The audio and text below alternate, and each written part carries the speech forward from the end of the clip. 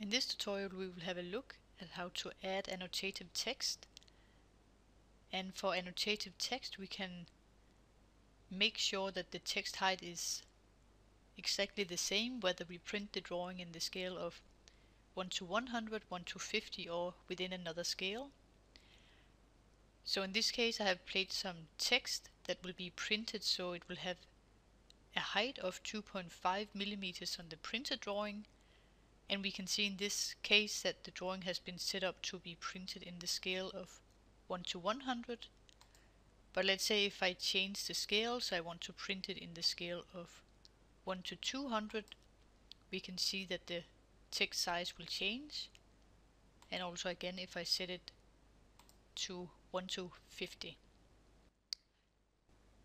So for you to get started with this, you need to open Drawing Scale, and you will find the drawing scale going into Settings and select Drawing Scale.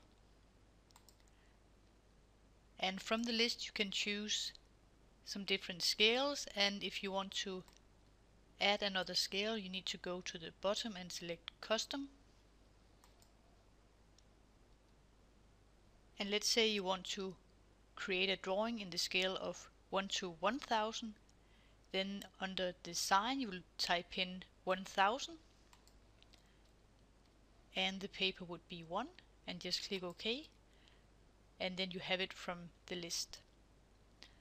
But to place the text we can go to this area right here, select the text, and in this case I have set the text to be 2.5 millimeters, which is for the printed drawing. And then it's very important that you mark that you want the text to be annotative, and then you can just type in whatever you want to write